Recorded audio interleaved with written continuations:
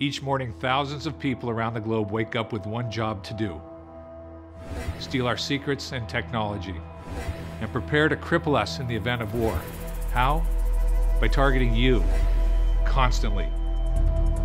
Each and every day, our adversaries are looking for your weak spot, an easy entry into our system.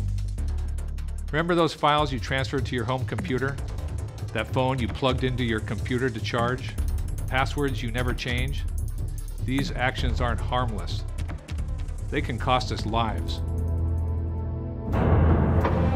From our nuclear arsenal to the phones allowing our warfighters to communicate, on the ground, in the air, and at sea.